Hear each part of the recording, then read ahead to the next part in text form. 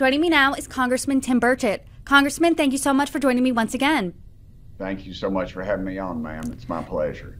You've had a busy week. Earlier this week, just a few days ago, you joined 18 other Republicans in voting against a procedural measure to renew Section 702 of the Foreign Intelligence Surveillance Act. So can you walk us through your decision here? Yes, ma'am. As you know, FISA has been used to spy on American citizens in 2021 over 278,000 times. I mean, I've just heard on the House floor, I think somebody said something about they used it to spy on families, that somebody possibly was having an affair with a FBI agent's spouse or something crazy like that. I mean, this thing is just overrun with abuse, and it's wrong. So what we did was we took down the rule, which was a procedural move that would just stop the vote on it, stop us from being able to pass it, because they were not allowing any amendments. And one of the most egregious things is that you're not required a search warrant. And so, and as I was lobbied, I think illegally, by a member of the State Department on this bill, they told me, I said, well, what about the part about the search warrants? And they said, well, Congressman, that's problematic. Problematic. That's in the Bill of Rights. It's our constitutional right. These things are just basic American things that the FBI is using to deny us. Now they've gotten with the Intelligence Committee, and the world's gonna come to an end. Well, dadgummit, why wasn't the head of the FBI, Wray, why wasn't he concerned about the border? We know we've had caught terrorists that they've actually caught, and they knew they were terrorists, turned them loose. A year later, they decided to rein them in. Why weren't they concerned about that? Why aren't they concerned about the 10 to 14 million illegals into our country? Why aren't they concerned about the communist Chinese? We've been told over, I think 114,000 are within our country, and we don't know where the heck they are. Why aren't they concerned about that?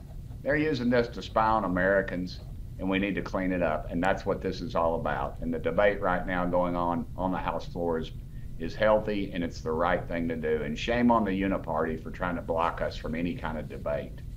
Some of your fellow Republicans have said that if this isn't reauthorized, the world, and America in particular, is less safe.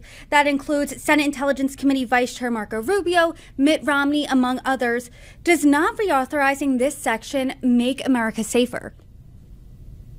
Well, obviously, they've had it in the past, and we've had a lot of terrorist failures. They've come into our country. I don't see how it makes us safer. If you don't have the provision to get a warrant, to me, we just line up with Russia, China, and all the other banana republics in the world, and that's the way they do business. We can't, this thing allows the FBI to do what they call a warrantless query. Why don't they just go get a warrant? I'll tell you why. Because the judge would laugh them out of court. You're going to go investigate somebody because they're sleeping with your wife and using federal authorities to do that? That's pathetic. And to think that they're not going to use this for political enemies, and the members of the media who are making excuses for this thing, they're going after them next, and they better be aware of it, because this will not end here. We better put a cork in it, and if we can't if we can't get the warrant provision put in, we need to kill it and start over. The intelligence community, the so-called intelligence community, they always circle the wagons. Here we are with an FBI that we've just, punished them for these violations by giving them a new headquarters that's going to be bigger than the Pentagon. Can you imagine that? They need more money to go after terrorists, but what's their big lobbying push all year? Get them a new headquarters. You mentioned earlier that there is debate as you and I sit here right now on the House floor. How have negotiations been going? Can you take us inside any type of conversations you've had on this?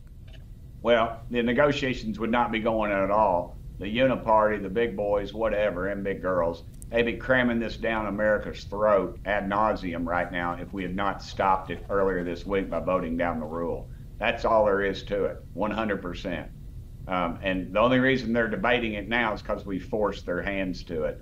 They're arrogant, They need to be called down, and Americans need to start paying attention to who the heck they elect to Congress. They come home and feed you the red meat, and they say, "Yeah, America, we're doing this," and "Boo, Nancy Pelosi," you know. And then they come back here and just throw in with the far left, even the Marxists, on these things. This thing is wrong as wrong can be, and they're just drinking the Kool-Aid if they think anything else. And they have sold you out. I don't care if you play golf with them, or they're in your Sunday school class, or they date your sister or your brother. If they're not, if they're doing this kind of shenanigans, you need to vote their butts out. That's the bottom line, man. Congressman, I would love if you could be a little bit more specific and name some names here. When you're criticizing this uniparty, who specifically are you talking about? Look at the chairman. Go look and see who's on the floor right now debating, that's saying that they don't need a warrant to investigate you.